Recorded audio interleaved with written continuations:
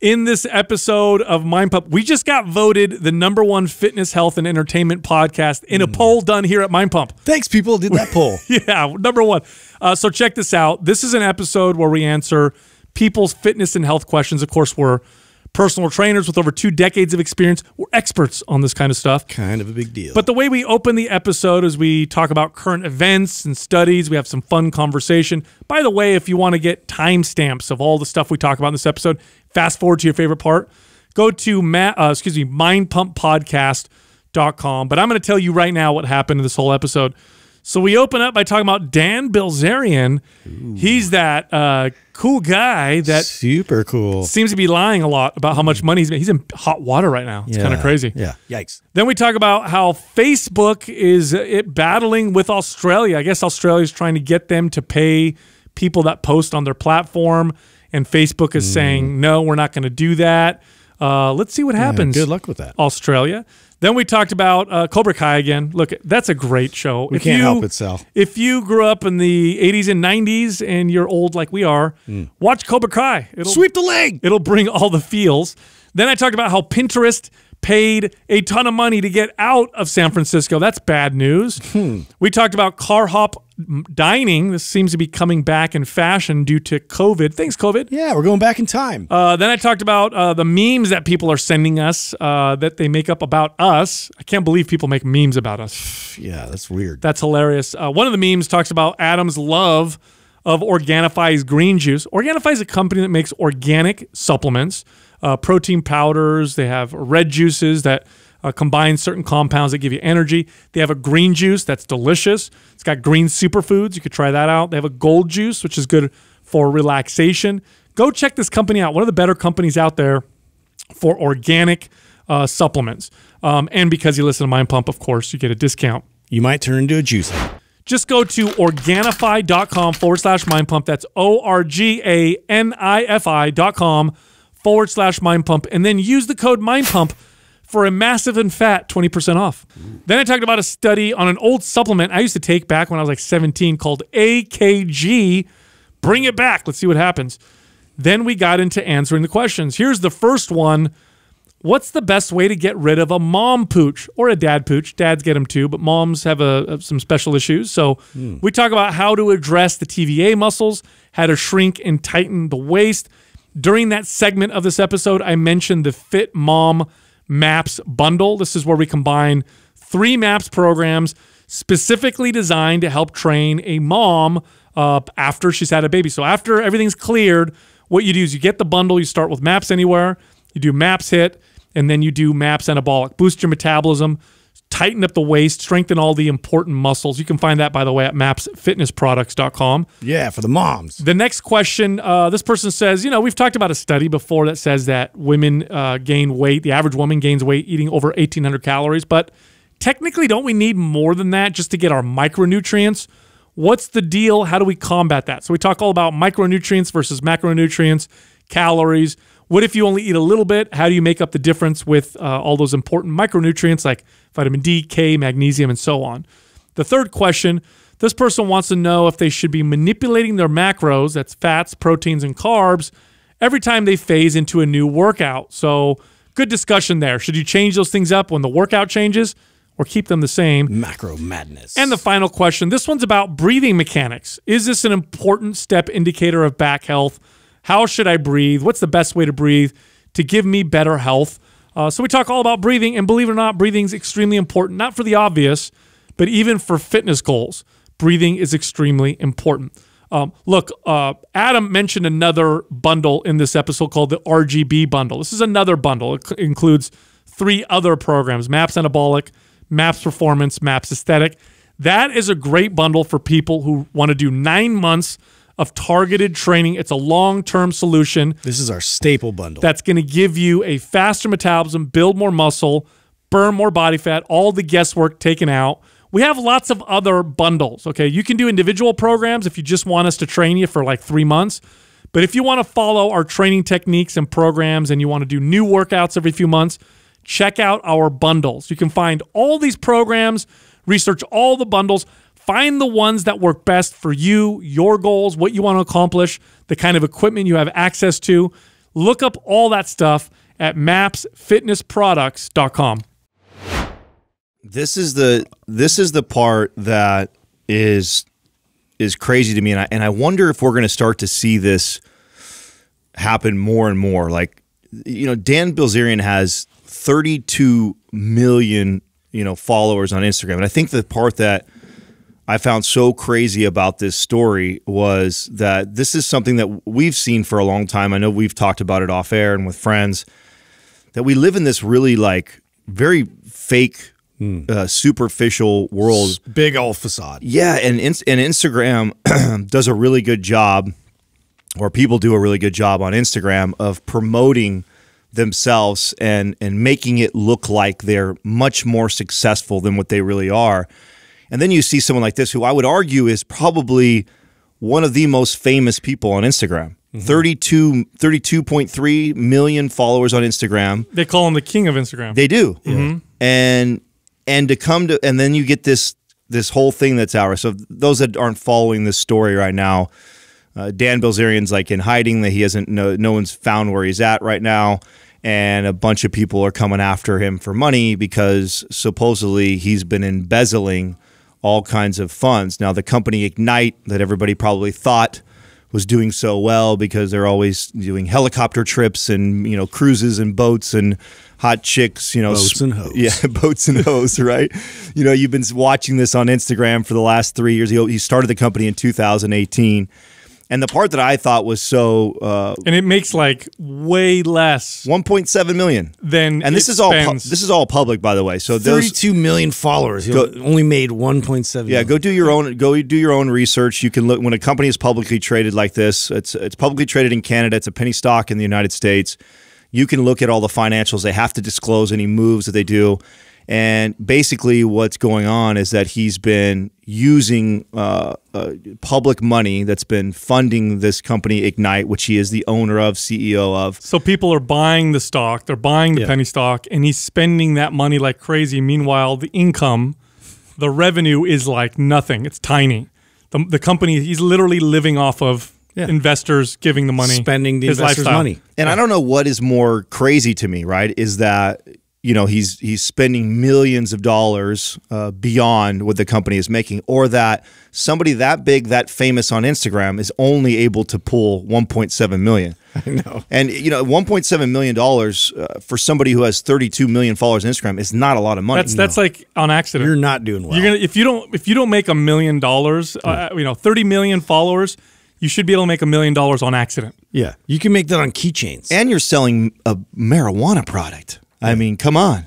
I mean, who doesn't want to smoke weed right now? So two things that I think about with this. Right. Number one, it's social media allows people the powerful ability to false advertise themselves. Now, look, we're all, or I should say a lot of people are guilty of this. You might not be Dan Bilzerian with 30 million followers, but let's be honest. You're not posting pictures of yourself in the morning when you look crappy. You're not posting pictures of you and your spouse arguing. Right. Everything is about, I have the great life and everything's wonderful and look how nice I look and blah blah blah. And so, but take that times a billion with these influencers, right? Well, look who's really profiting off of all that content, right? Instagram. Oh, yeah. So this goes in perfectly with what I just read about Facebook and what they're battling right now with Australia. So I guess Australia created a law that basically was trying to equal it out in terms of, people's publishing content that they would get paid in return for a certain amount of content from these juggernaut companies like Facebook and Google, basically. Wait, explain that. So basically if they were publishing news stories. Who, Facebook? No, individual people. Okay, got you. Right. So they would have to end up basically trying to pay out some of these other people's businesses that were producing this type of content. So they basically are now in a position where they're like, your market isn't that big. So basically all we have to do is cut you off then from the news. So explain this. Okay, so let's pretend I'm an influencer on Facebook. I have 10 million followers. You're saying that you're giving the example, and I'm promoting McDonald's. Does it matter what example I use? It doesn't matter. Yeah. Okay, so I promote McDonald's. Yeah. So what are you saying is the issue that Facebook is saying what? Well, so basically, they just wrote a law about any of the content producers like need to get like some kind of a payment for the amount of content they're putting up. So I don't know if that makes sense. I pulled up the article. So it says that so Facebook has flashed. This is from Yahoo Finance. Facebook has flashed a warning to global regulators by taking a hardball stance against Australia's plan to force it to pay media companies for stories. So in other words, the Australian government has drafted legislation to force the U.S. tech giant and Google to compensate publishers for the value their stories generate for the platform. So in other words, media companies. In other words, Facebook is a free platform. You go on there, you publish your content, you get a lot of eyes on you. And so Australia is saying, hey, Facebook, you should be paying these publishers for providing so much value on your platform. Well, that's interesting. Which is weird. Yeah, how are you going to control and regulate that? Yeah, and Europe, I guess, has been trying to push this through and hasn't had any success. Yeah, I'm not a fan of that. That's stupid. Yeah, look, here's the deal. You're using Facebook to get 1 million people on to look at your stuff. Yeah. Like, be grateful. Right. That's what I'm saying. Yeah, so what they're trying to do is they're basically trying to control that and say, like, let's say on that, like I said, I have 10 million followers and I post something about a brand. Like, I talk about my Levi's jeans. Yeah. And even though Levi's doesn't have a contract with me or anything like that, Instagram should then be forced to pay me because it's worse than that. Let's say you have you have millions of followers, and you're producing all this content on Facebook.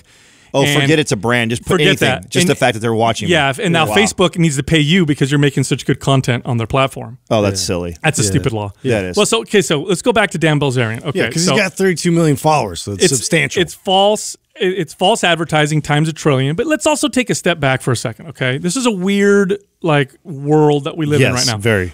Since when does a CEO who's doing drugs and partying all the times, according to his Instagram, with girls and doing all this weird, crazy shit, since when is it a good idea to invest in that CEO's company? Like, if Walmart CEO, what? You know when Robin Hood came on the market and fucking let kids invest, maybe he's cool. Yeah, that's exactly it. Imagine if the CEO of Apple or Walmart was like posting videos on like boats with chicks and like drugs. Well, and work for Hugh Hefner, right? Well, I mean.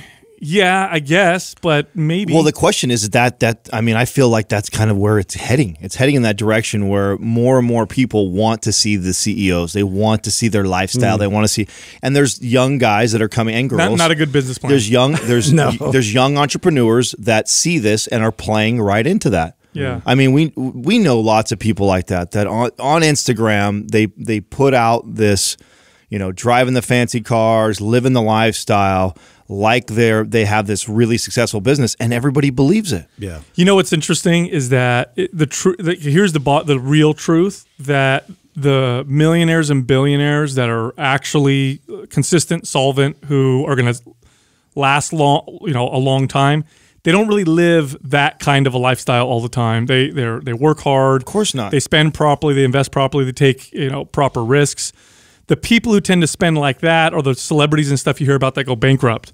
When you hear stories about these celebrities, and you're like, how the hell did Mike Tyson go bankrupt? Wasn't he worth like hundreds of millions of dollars? Or it's because of stuff like that. And honestly, now that I'm older, when I'd see videos and stuff of Dan Bilzerian, do you know what would cross my mind? That he doesn't seem very happy. I know he's putting it out like he's a super happy guy. Well, did you hear him on Rogan? They got into that a bit. Like, he was doing all this crazy stuff just to like feel something. It's where he had like triple bypass surgery or something. Like, he had like, he had all these heart problems, conditions. Like, I don't know. The guy, I just felt like he was just so numb to everything. Well, I mean, taking it back to our space, to the fitness space, this is a problem for people with, who have body image issues or are trying to get in shape, and so they go on social media and look at these influencers. I know a lot of these influencers. I also know people in fitness, and these people posting pictures of themselves looking shredded, and I'm so healthy and I'm so fit. Some of them are some of the most unhealthy people in real life that you'll ever meet. Terrible body image issues, terrible relationships to food, some of them serious eating disorders, a lot of them on anabolic steroids and drugs.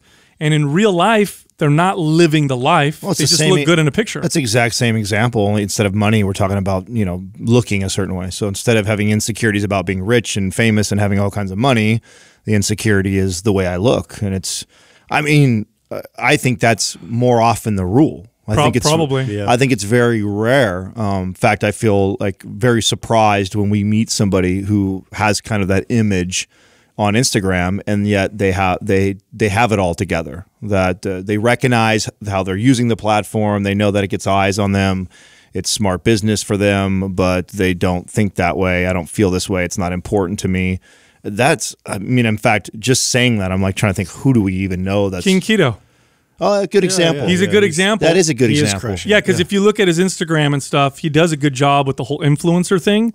But legit behind the scenes, very smart business guy, And very savvy. very private with his personal life and Yep. everything like that. Yeah, shout out to Brent. I really do like Brent. He is, and he does. He plays the Instagram role really, really well, and he's really not like that. Super in person. savvy. Yeah, Super business that's savvy. a good guy. example because a lot of Juju Mufu's another guy like that. Yeah, very smart. Yes, Very Yeah. savvy. Yes, very conservative with his money. Is done very well for himself. You would have no idea how smart that guy is. He plays. Yeah, this his goofy content is like all well thought out. Like he's constantly coming up with just the most ridiculous creative ideas. I don't know how he does Yeah, it. and here's the other part of this that's an interesting kind of learning lesson is that just because you have a lot of people that look at you, because you have a page that attracts a lot of eyes, doesn't mean you make a lot of doesn't money. mean you can make a lot of money off of it, because if all of your value is in looking at you and that's the thing that you give away, there's no other value. Yeah, how are you getting compensated for Yeah, that? nobody's going to pay you for anything else. It's like that, you know, if you get the milk for free, why would you buy the cow thing that they say or whatever? Yeah. It's the same thing. It's like, you've got all these people looking at you because you show your body or how cool you are or look at my cool cars. Now, why would they pay you for anything? That's all your value. So you've got it's like that. What was that one female influencer? I was going to say, I was just going to allude to that because you brought that up. I think it was like a year or two ago when she had like 2 or 3 million followers, and most of her followers were gained because she's got half naked pictures, and then she tries to launch her own T-shirt line and sells like 12 shirts or something like that. Oh my God. Yeah, it's crazy. That's wild. I mean, that's another one too. I mean, I was just talking to a friend of mine who was asking about he's getting ready to start a podcast and wants to start this business, and like the kind of go-to move, because again, I think this is like one of the things that everybody shows on Instagram is apparel. And he's like, I'm going to make this T-shirt line. I got this logo and all stuff like that. I'm like, are you kidding me? Like, there's no money in that. There really is no money in that. The size that you have to become to even make that profitable, and to pay the people that would have to package it, to ship it, the 50% you're paying to have it manufactured and made and screen printed. I mean, it is a terrible business model, but yet we see on Instagram all these kids that have got their own clothing line or their own brand, and they're driving these cars and they're putting on this. So then you get this whole generation coming up behind them that thinks that this is the model. Like, get popular on these platforms, get a lot of eyes on me, whether that be showing my abs because I'm some dude, or doing crazy things on there, or if I'm a girl, showing some of my body to get all this attention, and then I'm going to start my line. Or whatever. And the irony of that to me, and when I always try and warn a young kid that's thinking this way, is that do you really think, like, whatever line it is, whether it be a clothing line or you're going to start your own makeup line, like, do you think of the big brands that do that? And do you really think that you can outcompete those? Like, do you really think that just because you can get popular on Instagram that you're going to compete with Ralph Lauren and Tommy Hilfiger and Calvin Klein? And no, dude. Like, those are substantial brands with a ton of funds behind them, and they have people that are way ahead of the fashion and style, and they get it all to science. It's not just that. I think that there's right now we're in a bit of a bubble with social media, that people they see this and they think if I can just become an influencer or gain a lot of attention, that's a viable business plan. That's the business plan, right? Is to get a lot of eyes on me on a platform, and then that's going to become my business. It's far more complicated than that. What I predict is the network marketing of media. Yeah, I predict the complete collapse of businesses that are built on helping you become an influencer, because that's what you see a lot of. You see a lot of these businesses that are like, I'll teach you how to be an influencer. Well, because you actually make money that way. But now you're hustling like your false ideas to all these people that just see the facade. The demand is going to be gone soon, because people are going to soon start to realize that's not a business plan. Most people don't make any money doing it that way. So all these people selling that, like, sign up for my course and I'll tell you how to be an influencer and we'll teach you how to use social media to get popular and gain all these followers. That business model is going to collapse. Right now, it's already being built upon itself in Ponzi schemes. Where I wonder though when it's going to collapse. That was the. Did you see? I did a post on that. Like I want to say 2-3 months ago. Do you remember that? I said the five steps to make $1 million. Yes, that's hilarious. You know, and step 1 is pretend like you make all this money. Then step 2, teach people how to rent a Bentley. Yeah, sell all the fools that think that you're making millions of dollars on how you can help them make millions of dollars, and then that's where you make most of your money. Like I mean, that is the model. It's the model. I mean, how many people would probably pay Dan Bilzerian for like business coaching? The worst business coach. Right? I mean, if he wanted to go that direction, that model's wide open for him. He's got enough eyes and attention and young kids that think that, you know, that's a great idea or they want to live the life he's living. You know what he reminds me of? What was the names of the people that did that like vacation island that blew up? What was that again? That we had the guy on the show. Yes. Fire Festival. Yes, thank you. It reminds me of Fire Festival, like hype and excitement and everybody cool, and then just crumbles. Pure House of Cards. Hey, so Adam, I've been waiting to ask you. I know you said you watched the first season of Cobra Kai. Yeah. Tell me it's not hitting you right in the freaking feels. They did. Okay, so they did a really good job, man. I was actually texting my other best friend who is like, he's really good about like recommending shows, and we always go back and forth. And I told him, I said, hey, you know, I was texting him like midway. This was a couple nights ago when I first started watching. I said, this Cobra Kai thing is not as bad as I thought it was going to be, right? And then he sends back to me, he goes, no, he's like, I have been kind of watching it. He says, it's pretty good. And I'm like, yeah, no, it's getting me, right? So I ended up watching the full season. And I think that there's a lot of things they did well. Now, mind you, I think if you never watch Karate Kid, it won't be good. It won't be good. No. Yeah, I agree with that. But that. if you were at all a fan of the show, right? If you were at all a fan of Karate Kid as a kid growing up, you have to appreciate this show because they did a really good job of a couple things, I thought. One of those things was kind of picking up the storyline, and they kept a lot of real characters. They integrate a lot of the real characters from the original, which you always appreciate when you see like a sequel or a continuation of a show. So they kept a lot of real characters. And they developed the story as if how it probably would have played out. That's the part that I liked the best. Yeah, was that a continuation. You know, I like to talk about you know, the things that I think about as a father now, of what I want to be very careful of because of my insecurities and the way I grew up. Right, I grew up not having as much. I worked really hard to have things. I have things now, and now I have a child.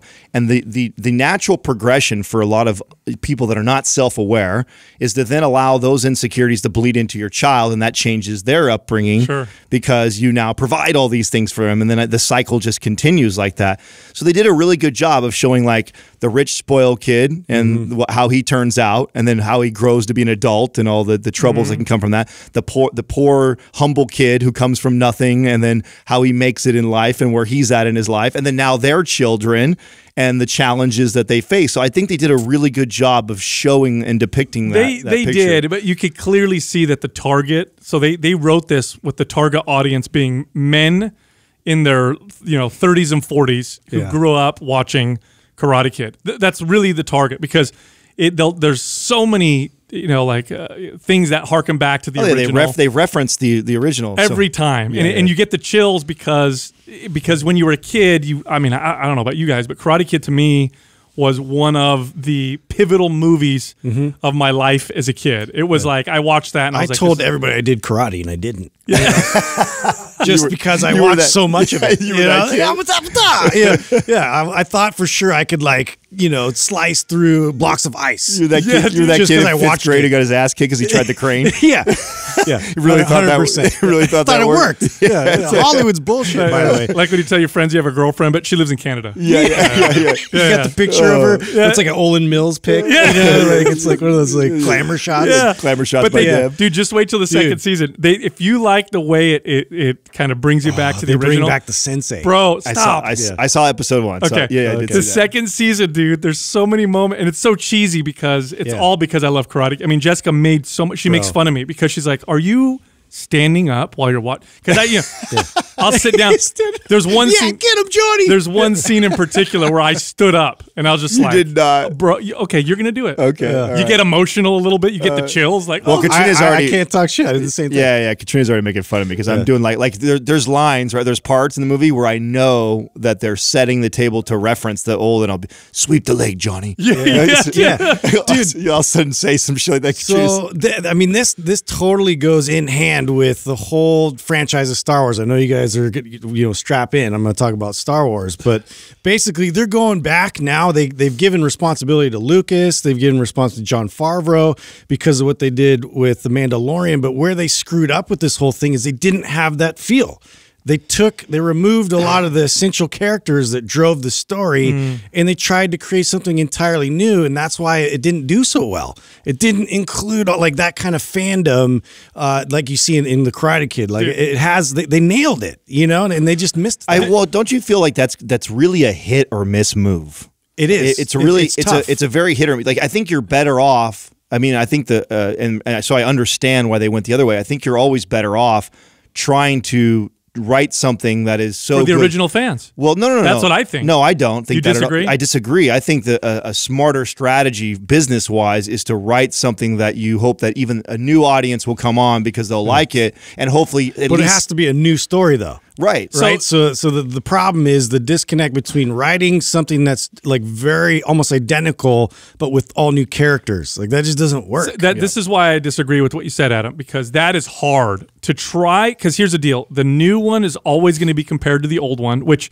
here's the problem. If you have an old iconic movie, it's decades old, Star Wars is one of them, Karate Kid, Rocky, The Godfather, whatever. These iconic movies, you will never match, you'll never be able to compete with them. Even if you make an awesome, amazing movie, the memories are always going to be stronger. Yeah, but you're referring to the people that were original fans. In fact, and here's how you'll prove this. Okay, so Hitmakers is a great book. It goes into this, and it's really talks about music, movies, and the formula of it. In fact, we're victims of all of this. Like your Total Recalls, movies that we talk about that were amazing are remakes of other movies. And so it's the formula that they're trying to recreate. Carrying on the story, I think, is more challenging because then you have to appease the old fans. Yeah. To even get them to, and hopefully they still are into that, whatever genre it is or story it is. So you have to really appease them. And then you're hoping that a new audience will be able to pick up where this is left off and then get into it, where you're better off telling a whole new story with the same formula. Well, here's what I mean by that. So with Star Wars, for example, the dads and moms who are growing up with it and loved it are going to bring their kids to it. They're going to have their kids come to the movie, but you need to do enough in that new movie to throw back to the old one to give you the chills. Again, like you did when you were a kid. Speaking from your perspective. That's not true. Really? Because look, you could have an you have an old rock band from the 80s. They want to do another tour. Make new music or play to the old audience and charge them a lot of money for the tickets and play all the old favorites. Karate, this Cobra Kai. Imagine if they made a new Karate Kid, which you they saw tried that with Queen, right? Yeah, they tried doing that with another Karate Kid, the one with Will Smith. Okay, yeah, it's cool, good movie. Not great. Cobra Kai, way less production value. If I didn't watch Karate Kid, I'd look at it and be like, this is kind of silly. The karate's not even that good. You could tell the actors don't actually do martial arts. But I love it. I think that's because they did a really good job of hitting it out the park. It's more risky that way because you have to appeal to you in addition tell a good story. The people that are all watching Cobra Kai right now are not all us. We are definitely we're the ones driving it, I guarantee. Maybe. Okay, fair enough, but that's just it. It had to hit there to get us to drive it, and then it had to be good enough to appeal to another audience. That's hard to do while staying on the same exact storyline. That's what they did such a good job. Well, I'll tell you what, when they make like Predator or Conan, I would love it if Arnold somehow is in there as like a old, like, you know, oh, we got to go talk to the guy who dealt with Predator originally and have Arnold. Right. Just a small thing like that would make me go, oh yeah, that'd hell be awesome. yeah, you know, something like that. Well, they try that in Terminator. That's why he's always showing up, and that's why I would watch it. Yeah, it's the only reason. Just for Arnold. Yeah, but I get what you're saying, too. Well, yeah, no, the Hitmakers gets into all this. So, I mean, it's a great book if you want to read all that. I think Derek Thompson's the author, and it talks about all this. It's not that easy to do that. That's the challenge. Sure, the challenge is to be able to appeal. And because here's the reality, too. We were, young kids at that time in our life where a big part of our life was play and watching movies. That's a majority of our life. A lot of us have grown up and don't have time to go back and watch Cobra Kai. There's a massive core audience that watch Karate Kids that are not watching Cobra Kai right now.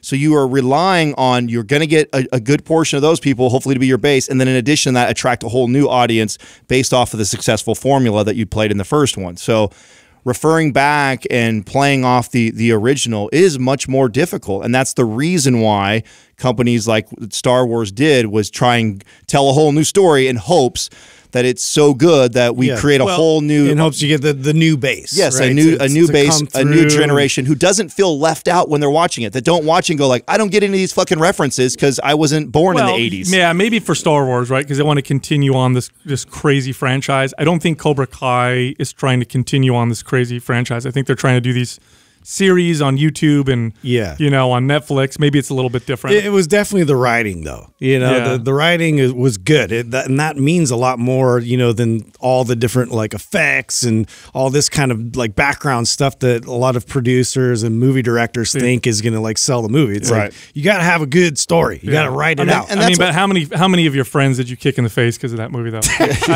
Me and my cousins. Yeah, dude, I was breaking boards and shit. Like, dude, my cousins and I, like this, we used to get in fights a lot anyway. There was 9 boys, so like fist fights is what we did all the time. Yeah. When we watched Karate Kid, it was a Royal Rumble. Yeah. Karate chops don't work, by the way. Yeah. No, who does that? Hurts your fingers. Fight. Yeah, it's horrible. I feel like if you did though, and everybody saw you do that, well, yeah, you're a badass. Yeah, you're gonna strike fear. Hey, did you guys see what happened with Pinterest in San Francisco? No. Okay, are they leaving? So you guys know Pinterest? That wouldn't surprise me. Yeah, the big company Pinterest, right? Yeah.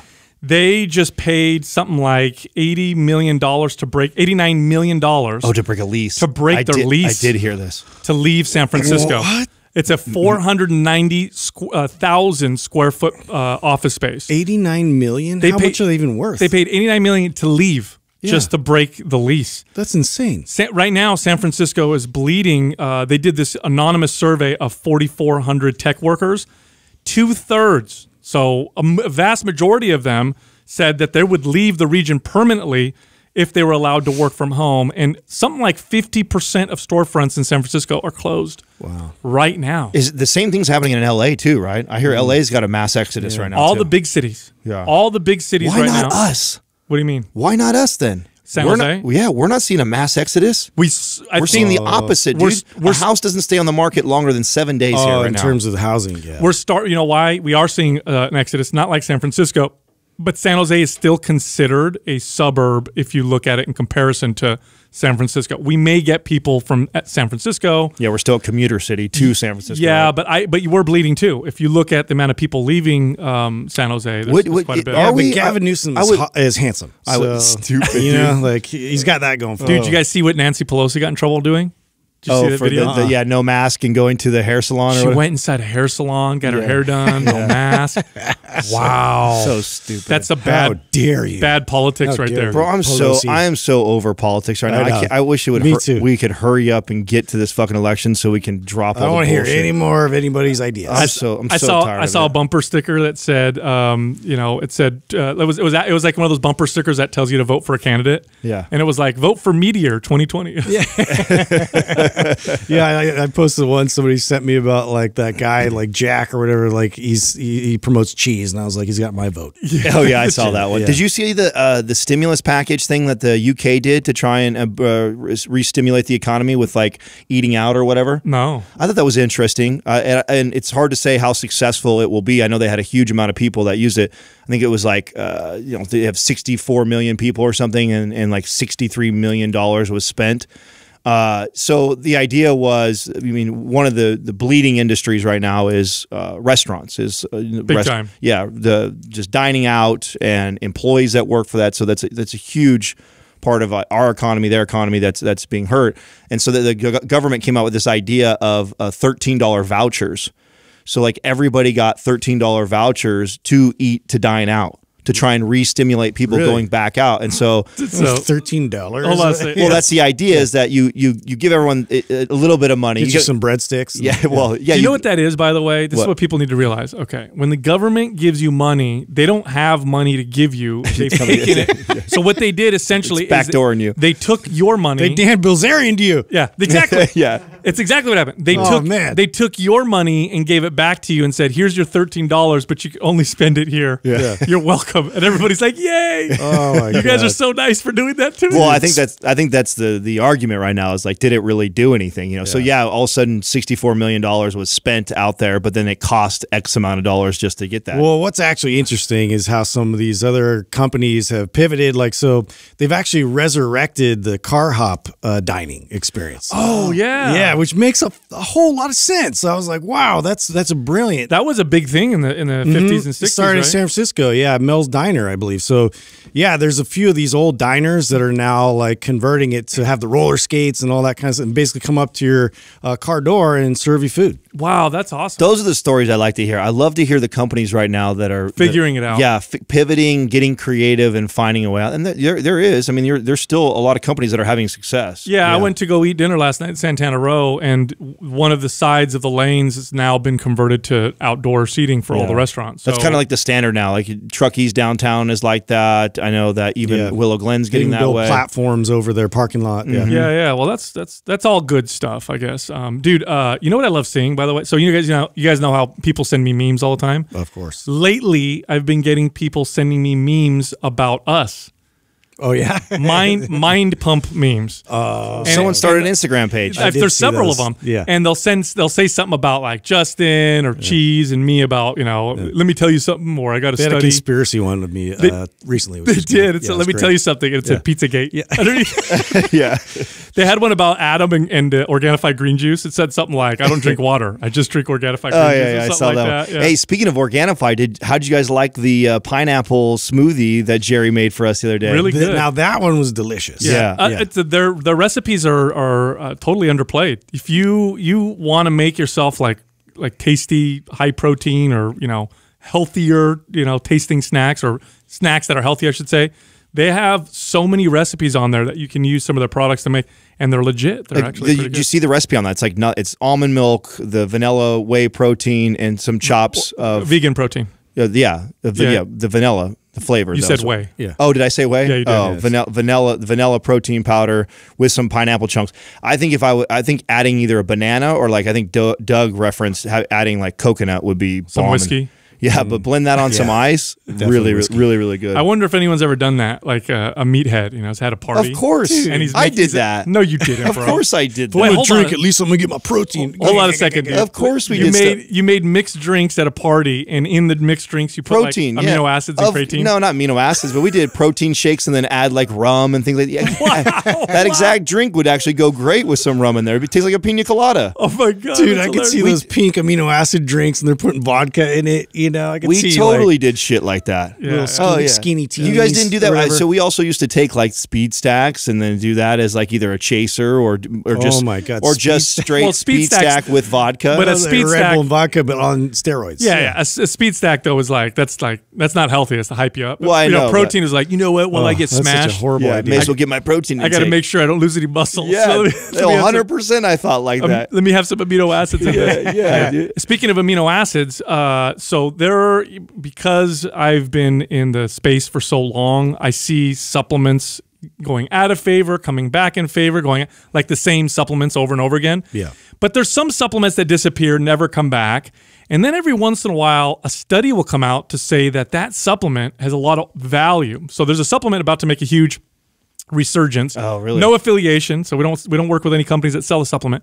But when I was a kid, there was a supplement called AKG, alpha ketoglutarate, I think it was called, and it was for muscle recovery. It was a bodybuilding supplement. You're supposed to take it post-workout, and it was a big It was super popular back in the, I want to say 90s maybe, and then it disappeared. Well, a study comes out that they gave this to rats, tested it against water, and it had tremendous anti-aging effects on the rats. What's that mean? Tremendous. Like they had shinier, splinter. yeah, they had shinier coats. They had better muscle strength and performance, and they had signs that they were all younger and healthier compared to the other rats from AKG. This is a supplement I took when I was like 17. What's it derived from? What's it come from? I have no idea. You have no idea? I forgot. It's the fountain of youth. It's like, I think it's a byproduct of an amino acid of some sort, and it declines as you age or whatever. That's the whole thing. But So it's going to fall in like that whole collagen push, right?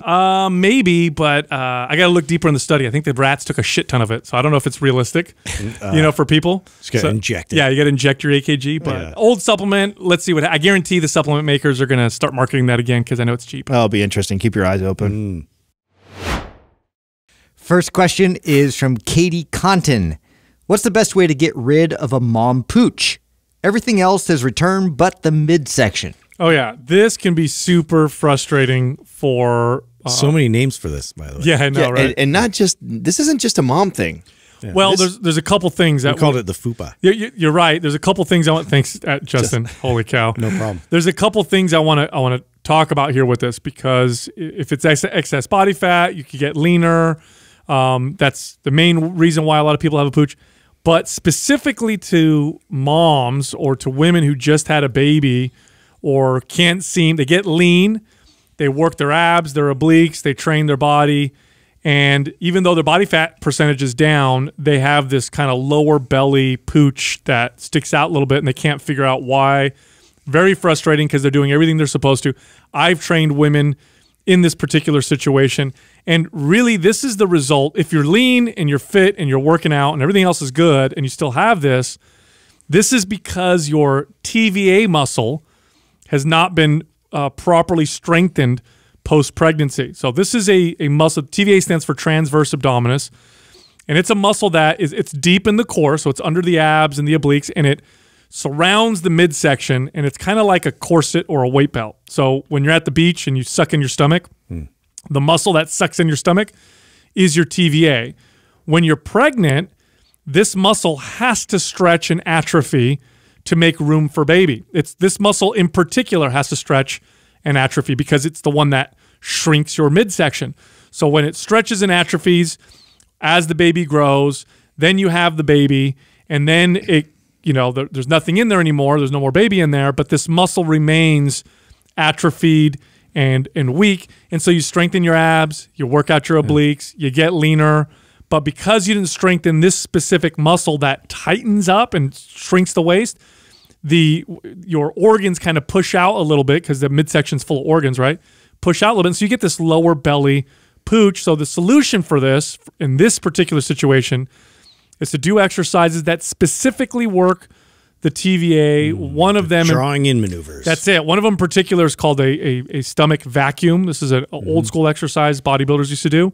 We actually have a great YouTube video on Mind Pump TV about this specific exercise. So we'll make sure we link it in the show notes where I teach how to do it. But this exercise is great for strengthening that and getting rid of that particular also pooch. cat-cow and techniques like that. But definitely they all revolve around that drawing in maneuver. We even have this as a component in our prime test, the wall test. And so that's something that you can check whether or not you have access to that properly, where your ribs will then flare out a bit if it's not contracting properly. So that's something to consider too in terms of your overall bracing when you get back into weightlifting. You want to be able to have that reestablished so you're stabilizing everything correctly. So I agree with you guys, but I don't think this is the only thing going on here. And this, I didn't realize this until it happened to me. So that's why I made the statement that this isn't just... You got the dad pooch? Yeah, so... Dad bumper. And I know there's going to be a ton of people that relate to this because after this happened to me, and then I've spoken about this before in the podcast a long time ago, and I've had tons of DMs in regards to it after I talked about it. And I remember when I was getting ready, before I was going to actually get on stage, I had the first year of I told myself, okay, if I'm going to do this thing where I'm going to compete and get on stage, I'm going to do a year of training and dieting without a show in mind, right? Which is what I recommend most people. So before you decide you're going to sign up for a show and just compete, why not, run a dry run of pretending like you're going to get ready for stage so you can get a feel of what it's going to be like.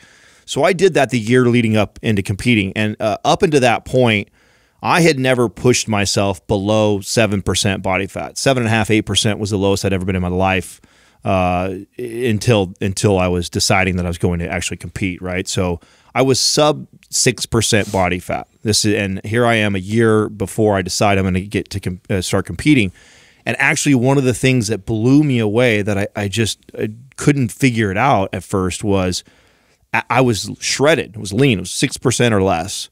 Yet I had this little tiny pooch still in my lower abdomen Of body fat? Of body fat. And it just didn't make sense to me. Yet I'm shredded, vascular everywhere else, but then it just seems like I have this little bit of stubborn fat. Now, here's my theory. We talk about on the show a lot, every time why yo-yo dieting is so bad. Every time you lose body fat, then gain it back, and then lose it and gain it back. We talk about that the body actually can add fat cells. And we've also talked about how, everybody has different stubborn areas on their body, and areas that you tend to put the body fat on first always seems to be the last place that you lose it also. So that's, for a lot of men and women, it can be that lower kind of pooch area. So what I realized was even when I got that lean, I still had this. Now, I was training core and abs and doing a lot of things to, draw it in. So when I actually hit stage the very first time, I still had this. Now, you can't tell because I'm using the draw-in. I'm drawing in, I'm keeping my abs contracted. So in photos and what everybody saw on stage, you can't really tell. But I knew, I still kind of had this little pooch thing, even though I was fucking shredded. And it wasn't until about the third show. So I had to get as shredded as I had ever been, then put on good lean mass, not put a bunch of body fat on, put good muscle on, speed the metabolism back up, then shred back down again, then do that. I had to do that about 3 times. It was about my third show before I actually completely eliminated that low pooch. And again, like right now where what percentage were you at the third time? I was about 3%. So after my first show, I'd say my first show, well, no, I should say my first show, I came in about that lean. So yeah, I was leaner even on my very first show. So I'll put pictures up sometime so people can see.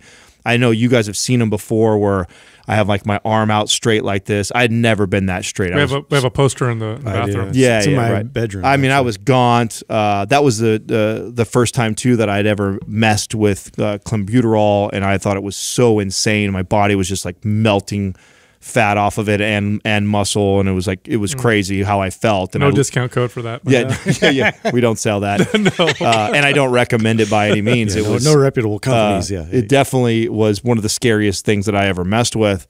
But it did get me leaner than I'd ever been in my life, but yet still I still had that pooch. So my point is that sometimes even when you get all the way down, that you might still have these stubborn areas of body fat because of years and years and years of adding fat cells to your body, and that it may not just come off the very first time that you get lean. You may have to get leaner than you've ever been before, stay consistent still, dieting and training, build muscle, build the metabolism up, then come back down again to finally get, because I think what makes it stubborn, it's stored energy, right? And if you're feeding your body, you have body fat other places, the body will get it where it's easiest. Fat cells can actually convert too. They can become brown fat, which is more likely to burn and produce heat for the body, and other types of fat are much more stubborn.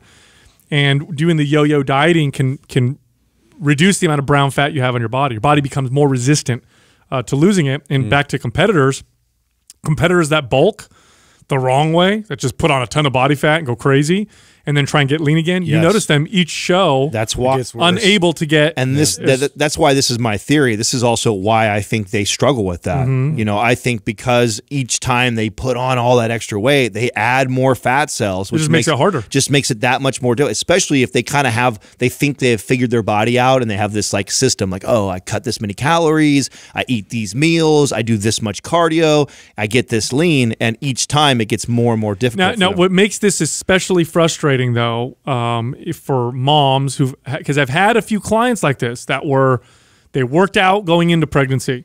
They worked out during pregnancy. They had good nutrition. These are healthy people with good fitness routines. Then they worked out after, and then they'd come to me and be like, "What? This is so weird. I can't get my midsection used to be so flat. I'm lean. I'm testing my body fat.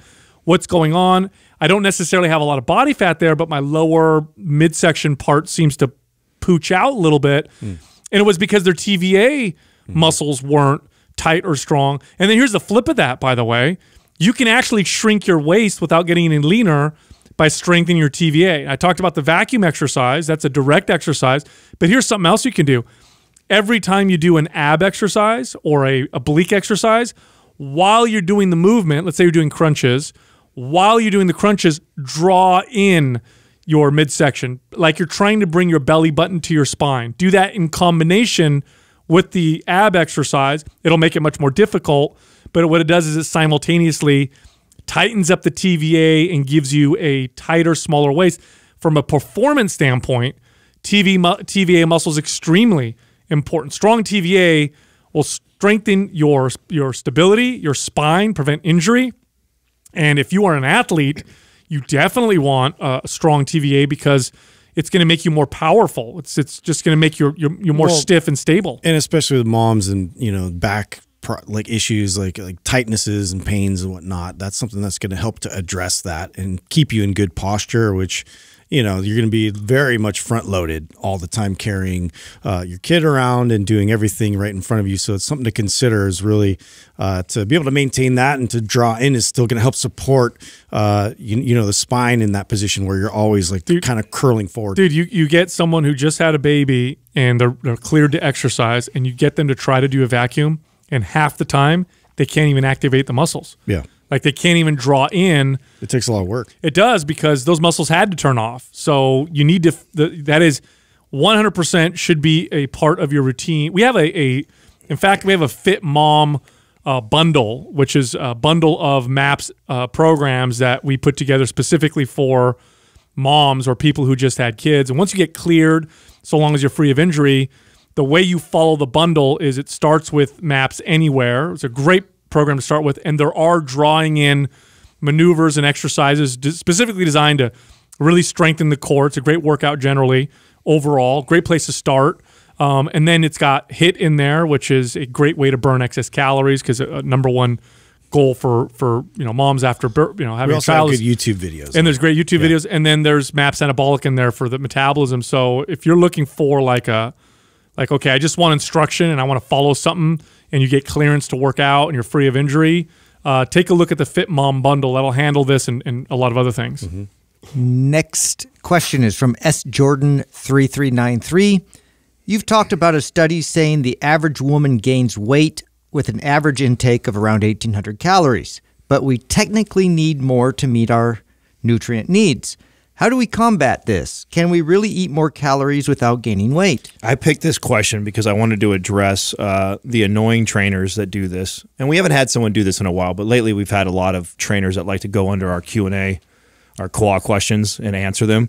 They're just trying to get followers. I know, which I normally I won't address until if you do try and say something that's contradicting something that we're talking about to try and sound smart, which annoys me, right? They probably learned from a mastermind out there. No. I mean, in the defense of the person that was doing this, they're not wrong. But this is what annoys me is when trainers do this, when they argue over semantics, when we lose the desired outcome of the conversation.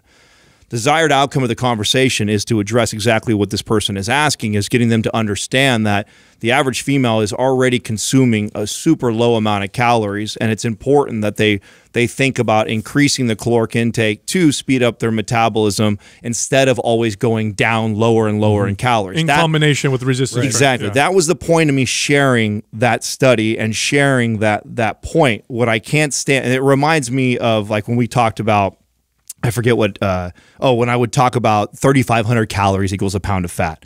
Okay, we know those are arbitrary numbers, that it depends on it's a rough estimation. Exactly. It's a very rough estimation, but I used to use that a lot to get the point across when trying to explain to a client what's going on when we're talking about calories in versus calories out. Studies actually show it's 3,247. And that's what this kid did. He came underneath the question, and he's challenging that statement, and he's right.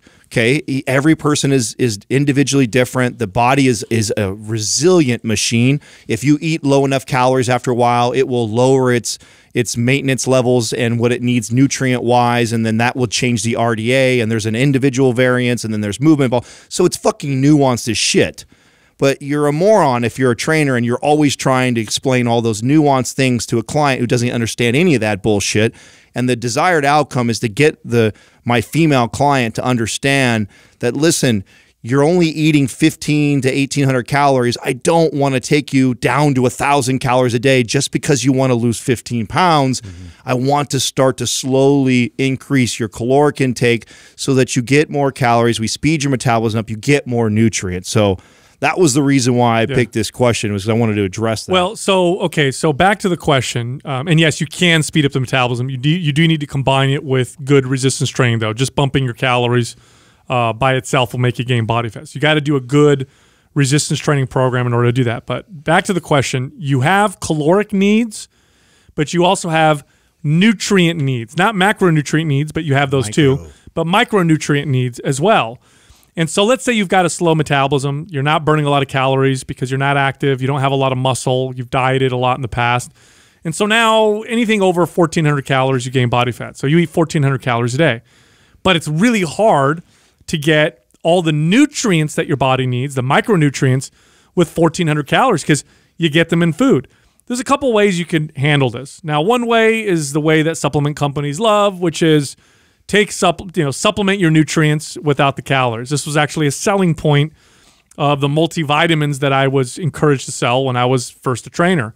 This is the point they would make, that people will cut their calories, but we need their nutrients high, so have them buy a multivitamin. Yes, technically that can help, but that's really a Band-Aid. There's a better solution, which is to eat more nutrient-dense foods. So eat foods that are high in micronutrients. Meat is a good example. High quality meat, very nutrient dense. Organ meat, very nutrient dense. And then, of course, there's certain plants, certain vegetables and fruits that are also very high in key nutrients. Dairy, very nutrient dense. So you could do that. And the problem is when you eat low calories and the calories that you are eating are crappy, nutrient devoid, foods like chips or processed foods. That don't have a lot of micronutrients, and you're just getting a bunch of calories. And what ends up happening, this is one theory, is that your calories are a certain amount, but your nutrients are so low, and it just stimulates more appetite because your body's like, okay, we need more vitamin D, or we need more K, or we need more net magnesium. So I'm just going to make you hungry so you can go eat more food because we got to search for this nutrient. There's a theory around that, and I tend to believe that there's some of that is true. I'll be even more prescriptive with this. So something that I would do with a client of mine, you brought up the Fit Mom bundle. This is where I would use like the RGB bundle, right? So, you have MAPS Anabolic, Performance, and Aesthetic, which is basically 9+ months worth of training. And within that, you're going to go through 10 different phases. So what I do with someone who's in this situation is I take them through that entire bundle, and at every phase, I have them increase their calories by 100 to 200 calories a day. So if this person is currently at 1,600 or 1,700 calories in phase 1, we try and bump 100 to 200 calories. Then phase 2, we bump another 100 to 200 calories. Then phase 3, another 100 to, and I keep doing that all the way through the bundle. And the theory behind that, or why that I've had so much success, is every one of the phases as they go through all these programs is a new novel stimulus, which sends a signal to the body that it needs to adapt and build more muscle, which will then support the additional calories that you're intaking. And if we do it just right, by adding 150 to 200 or so calories every time, most of those calories will get allocated over to building muscle versus getting stored as body fat. Then by the end okay, of this. When you figure you're talking about I said 10 phases. It's like 9 months. Yeah, you're talking about this person could potentially increase their calories to 2,700 calories. I had a client that I did exactly that, and I was able to get her metabolism up by 850 calories a day. Like, that's huge. Do you know how much cardio you have to do to burn 850 calories? Like 2 hours of cardio, and it was over the course of, I think it took us about 7 or 8 months. Got her calories up 850 without gaining body fat. She obviously had a little bit more muscle and strength on her body. Then it was really easy to cut her calories to get her lean.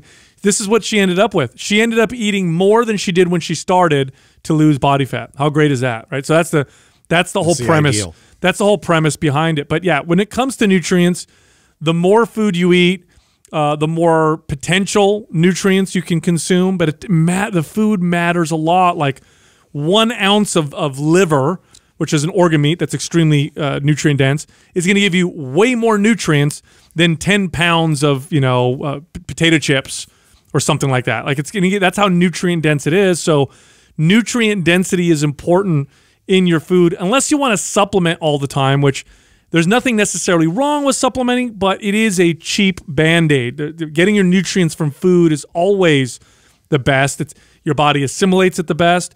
It contains cofactors that enhance absorption. You get lots of other beneficial things that are in the food. It's just a better way to get your nutrients up. Next question is from Jordan Lacey. Should I be manipulating my macros every time I phase into a new workout regimen every 4 to 6 weeks? I mean, maybe. I think you can. I mean, you definitely can. I personally like to match my dietary changes with workout changes personally. It makes most sense to me from a psychological standpoint. I do this with clients. I do this with myself. Studies show pretty consistently, and I've experienced this time and time again with clients, that when somebody starts working out, they tend to naturally want to change their nutrition anyway. So you get this with clients all the time. Like, you get a client, they're like, I want to do all these changes. And you say, okay, don't change your diet. Just let me train you for a little while so we can get you stronger, and then we'll tackle that later. And they end up naturally, I think because they know they're working out, they naturally start to change things a little bit. So pairing them together, in my experience, it's better. It seems to be effective, and so I do that with myself. I think you learn this over time. You kind of experiment and you see what your body does best with in terms of, when you're in an intense workout, I found I do need a bit of carbs. I need to up that a bit. I need that immediate energy access. It definitely helps me through performance-wise. And so I'm kind of like evaluating that versus if I'm more in a restorative mode where I'm going to go a little bit higher on the fats and, less in the carbs and up my protein. And so there's just ways to manipulate based on where you're at and what your current goals are. And you just kind of weave in and out of that. You definitely have to do the work of finding out first, like what foods work with you best and, what your energy levels are, and track all that. But be careful not to overthink this, right? So, I agree with both the guys. You absolutely can change it. I do like to manipulate it based off phases, similar to what Sal's saying. Justin brings up a great point. You start to figure out like, a higher carb diet does better when I have like a higher intensity type of training. All those things you learn over time. But also be careful if you find something that is working really well with you. So diet is a little bit different, right? Even though I do believe that our body adapts to nutrition very similar as it adapts to anything else. So I'm sure there are some benefits to rotating and changing things out. But if you have found like a really good balance as far as this satiates me, it keeps me away from craving bad foods, I have energy when I work out, I sleep well, my gut feels healthy.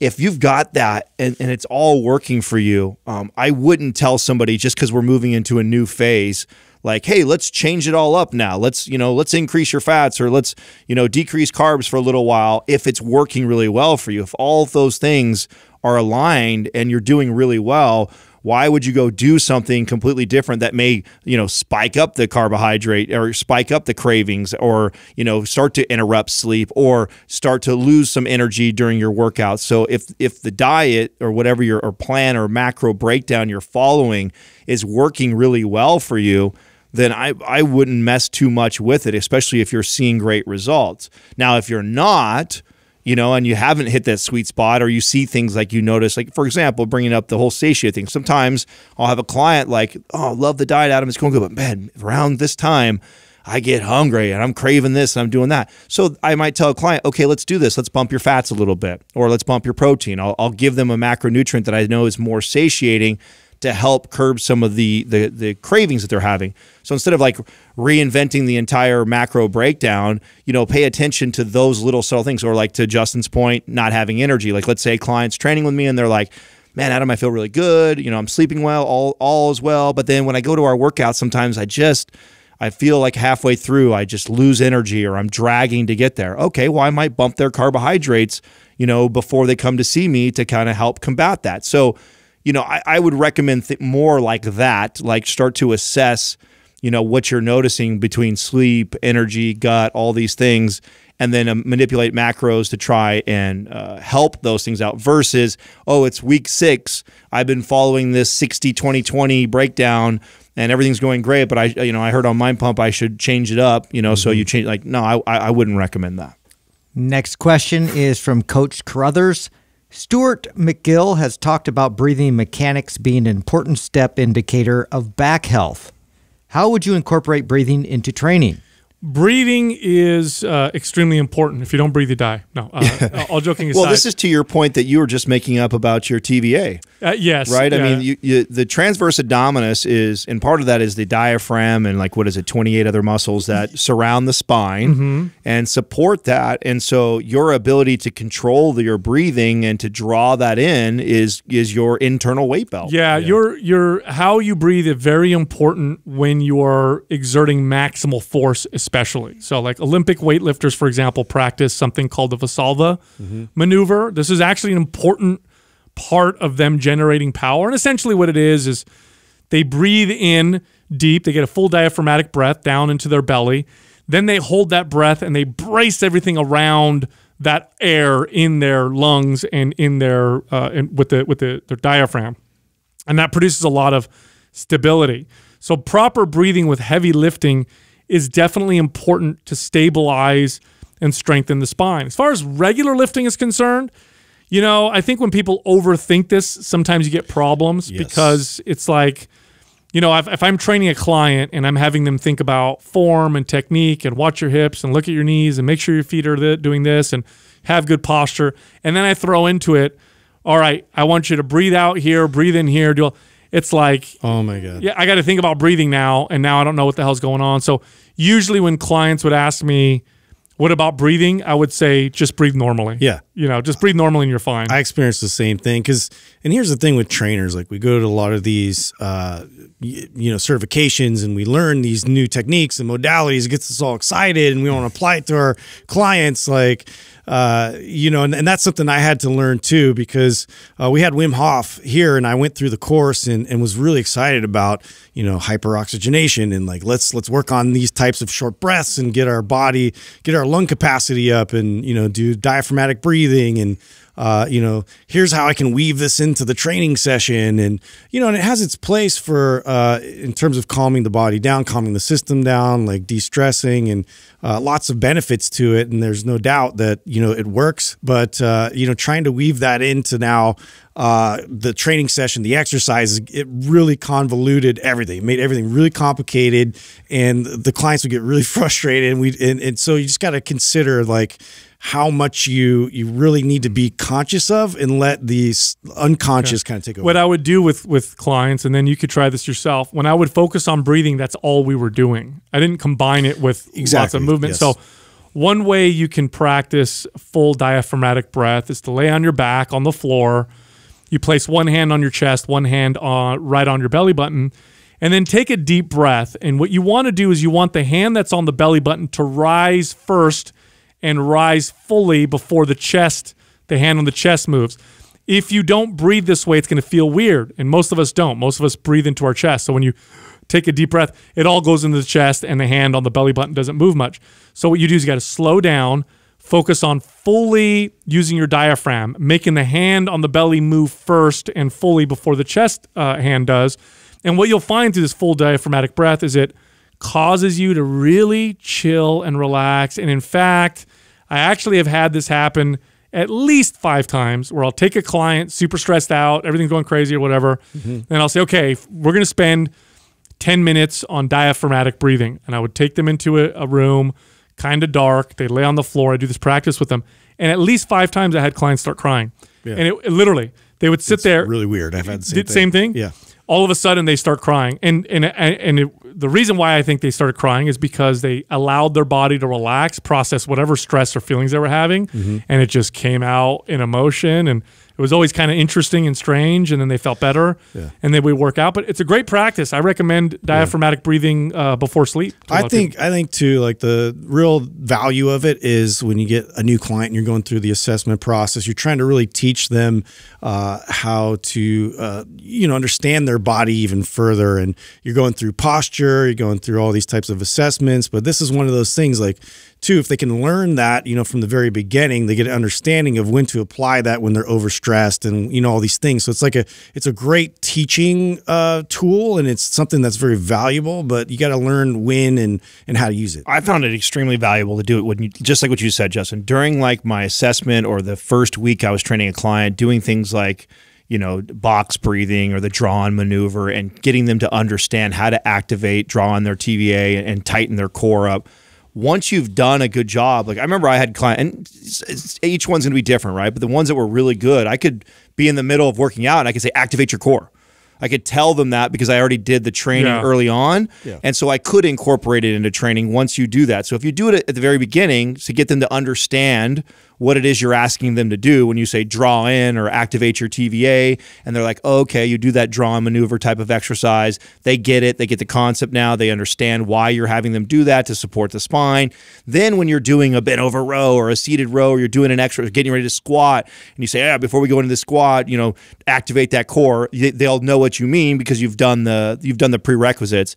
And then the other place I think I probably use it the most is, and I think Sal, you just said this, right? With at nighttime, right? Getting them to calm down. So, and maybe that's because that's where it's added the most value for me. Like, so I've mentioned on the show before that I have a really hard time settling my thoughts down at nighttime. And one of the things, and I remember this was after Justin went through Wim Hof, and we were a lot of discussion was around breathing. I noticed that at nighttime when my brain was going 100 miles an hour, I also noticed I was having these like short, I wasn't aware of it because I was so into my thoughts, but I realized that the way I was kind of breathing was not normal and slow and controlled. And that's when I taught Katrina how to box breathe, and we would box breathe together. And then still to this day, she has this crazy, weird ability to be able to tell when I'm thinking, even when it's silent in the room. And all of a sudden she'll kind of elbow me and be like, let's breathe together. And then we'll do like 5 to 10 breaths. And then I can literally feel my heart rate like completely settle down. And then I can get into my sleep. Otherwise, I'll be racing all night. Yeah, you know who naturally belly breathes or breathes? Watch little kids. Little kids they haven't learned yet the chest breathing, the whatever. And you'll watch them play and run around. And when they stop, you'll see them fully breathe into their belly. Big belly out. Yeah. Yeah. Whereas when we are, we're all stressed out, we're like all in our chest. Yeah, we're always trying to keep it in. Yeah. Breathing's really important. It's also a pattern, just like any muscle recruitment pattern. If you get stuck in a pattern, you can get stuck breathing only one particular way. And some forms of breathing are great for helping you in a stressful situation, and others are great for helping your body relax. And if you get stuck in one, and it's typically the stressed out breathing, you are literally sending a signal to your body that says you're stressed. Even if you're not, just by breathing that way, your body thinks. Haven't they connected that to anxiety? Absolutely. Yeah, they've connected. I mean, a lot of people that are really, really anxious, this is like one of the best things you do. So if you have a client, so this is what makes good trainers, right? This is where you adjust programming. Client comes in, Adam, I want to lose 30 pounds. That's like that's the only thing they're telling you about. You're going through training. Then you find out like this person is just completely drowning in anxiety all the time. And then now a whole workout routine could be all about that. Totally. Because and that could be life-changing for that person to get them to understand that, hey, when you have these moments of anxiousness and feeling anxiety, stop what the fuck you're doing and do these exercises I'm teaching you right now. It could be life-changing for someone. So it's an example of where this now would completely supersede whatever program I had going on, because that's such a big deal in their Gotta life. bring your body back to homeostasis first. Totally. Look, Mind Pump is recorded on video and audio. So if you want to watch us and not just listen to us, go to YouTube. Also, in this episode, we mentioned a couple bundles. Bundles are where we combine multiple maps programs for specific goals. I talked about the Fit Mom bundle. Adam mentioned the RGB bundle. You can find both of those bundles at mapsfitnessproducts.com. Go check those out. Also, if you want to find us on social media, you can find all of us on Instagram. Doug could be found at Hurry, before we leave. Doug's at Mind Pump Doug. Justin's at Mind Pump Justin. I'm at Mind Pump Sal, and Adam is at Mind Pump Adam. Yeah, here's a simple stability exercise. You take your shoes and socks off, so you're barefoot, and stand in front of a mirror, and then balance on one foot and pay attention to what happens to your leg. Is your foot collapsing? Is it turning out, or is it facing straight? Is your knee turning in a little bit or turning out a little bit?